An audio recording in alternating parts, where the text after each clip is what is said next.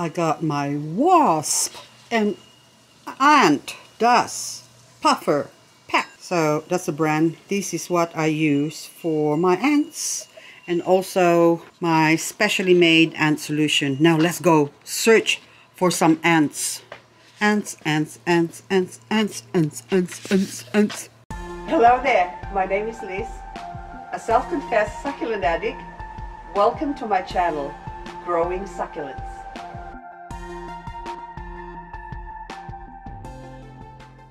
I've been meaning to do an ant video, how to get rid of ants, but my problem is I can't find any ants in my garden anymore. I used to have them, and this is all I use, these two remedy. So one is my ant powder or wasp powder, so I just remove this, so it comes like that, and I still have a little bit left. And the other day I tried to lift up this rock here, and I hope they're still here, but anyway, yes, look, there's a nest. See, look, ant nest. Okay, don't know if you can see that, but and all I do with this one, if I find a nest, is spray this powder. Wow, because normally I would use this when I see some ants trail. I would spray on the ant and they carry it into their nest and kills them. And even better if you can find the nest, because that will just kill them. And that's the only way I was able to get rid of them in my backyard. So I don't have them in my backyard anymore. These ones, they will just die eventually.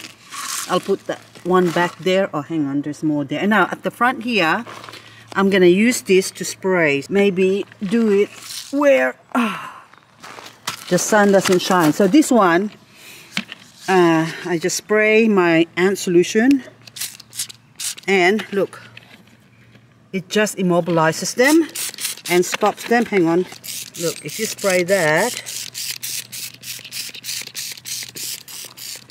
it just kills the ants. And well, it stops them first. Look, they still sort of, I have to make this a little bit milder so you can see all the ants now, like that one. See, look, it's still crawling. And they suffocate and die. There you go. So I had a stronger solution before, but after using it, I found a couple of dead bees. And I don't like that at all. So, but this one is a little bit weaker. I just made it a little bit weaker. And so now you can see when it does dry up, some of them can still walk away, but most of them just stays dead. So, anyway, so this is the it's all natural anyway. So what I'm using here can be used on direct spray or on the track. It just sort of melts them and kills them. This is, oh, there you go. Oopsie, there you go, I sprayed one. And you can see him struggling, wriggling, and crawling out. And then slowly he's gonna walk and then plonk and die.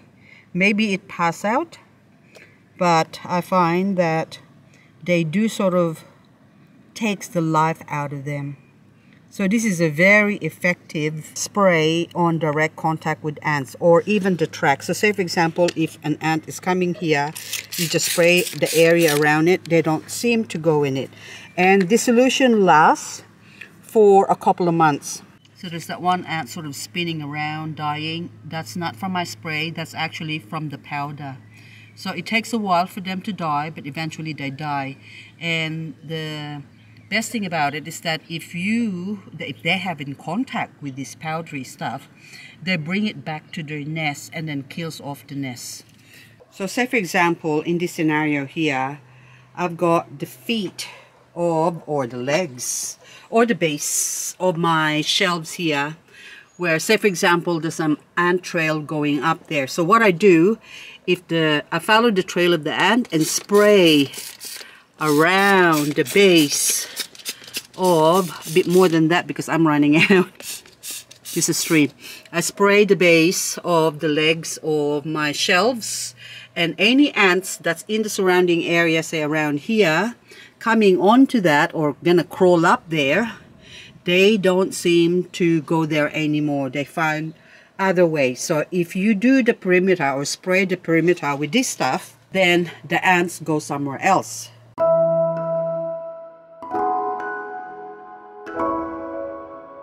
In cases like this plant here, this is my crested blade runner, Echeveria blade runner, and you can see in there there's ant right inside there. They actually nested inside there. So this one is also effective in killing mealybugs, by the way, but it just leaves, because it's oil-based, so you can see the ant crawling, because it's oil-based, it tends to remove the farina on the plant.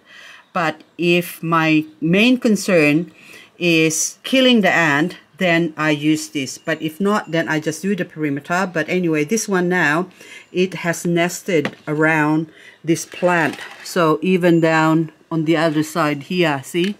They have formed a nest. You can see, come on ants, look. Little ants running around. Come on.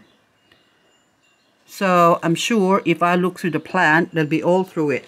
So what I do with this one is spray the whole plant. So this is safe to use on plants, on succulents. I have used this on my sempervivum where there's ant infestation, and it also kills the spider. So there's a little spider that I just sprayed on.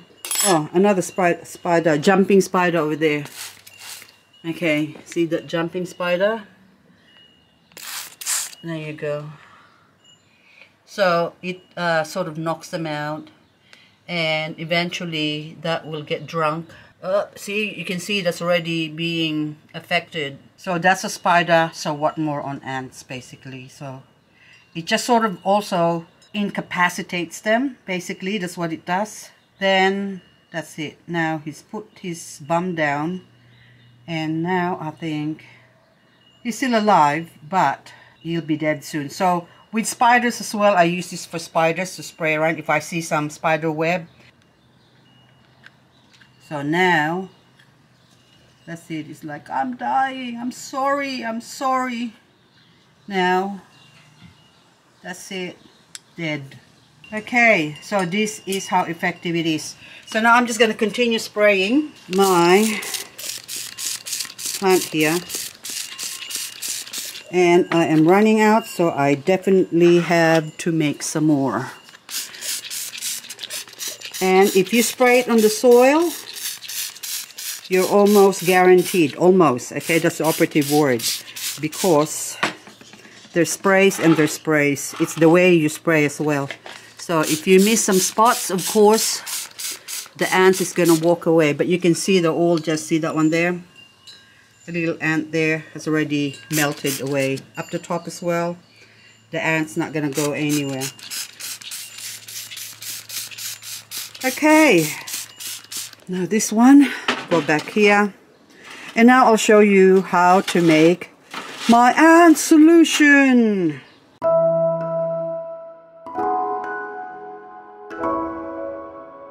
So tea tree oil I've always used. I've always had tea tree oil for household cleaning stuff. I use it for mopping the floor. I mean, I put a couple of drops into my water when I mop the floor. Cleaning benches. So it's all around antiseptic, antibacterial. The same with lavender oil. Lavender oil I use for my little oil burner. And also for perfume and stuff like that. I also use it sometimes when I'm wiping the surfaces of my house for cleaning, basically. That's what I use these ones for. So now dishwashing liquid, no explanation. You know what dishwashing liquid is for. But anyway, so let's get on with it. So first things first, we need a 1 liter container. And I'm going to put 2 cups of water, or 500 mils, or half a liter. So warm, not hot. And to this I'm going to add a teaspoon and a half or half a tablespoon of tea tree oil. So 1 teaspoon, and we'll do half. There you go. So 1.5 teaspoon or half a tablespoon.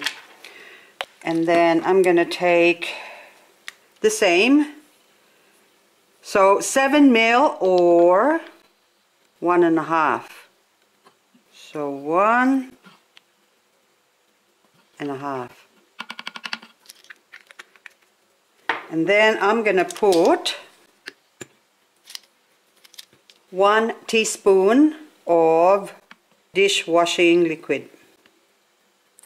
And that's about, there you go. There you go. And then we're going to close the lid and we're going to shake, shake, shake. Just shake the bottle. Shake, shake, shake.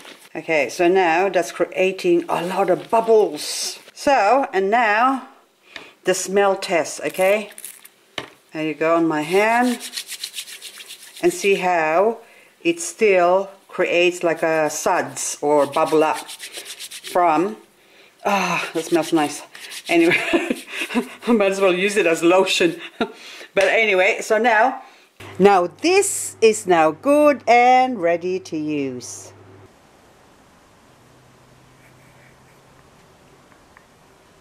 Check out these bees here. Oh, just a butterfly. Oh, look at them. They love, love, love, love, love, love this flower. This is a Crassula falcata that is flowering at the moment. Look, I've got 4 bees. Have you got more? These little guys are the reason why I don't like using sprays.